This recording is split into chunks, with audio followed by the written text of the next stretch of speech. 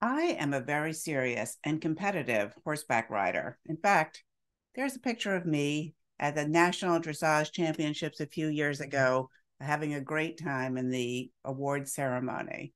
I'm also a divorce lawyer and have been in New York City and New York State for over 30 years.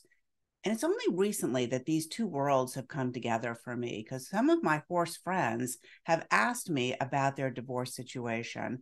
And it's a really interesting thing. When you are divorcing and you have horses, there are two things that you really need to consider. One is, of course, the value of the animal. And it can be a really contentious point as to how to value it, who should end up with that asset, but it's also a relationship and a partnership. And it's also expensive. That's the third thing.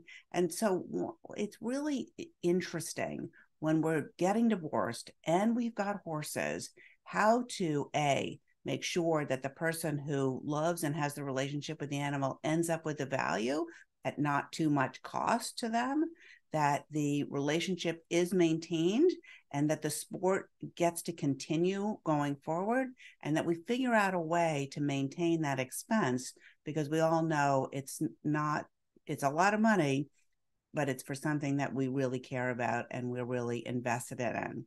I've written a blog post about this, and I would like for you to read it if you're interested. If you want to click on the link below, I'll send it right over to you. And if you've got any questions, of course, about divorce and horses, we'd be happy to chat with you. Thanks for listening.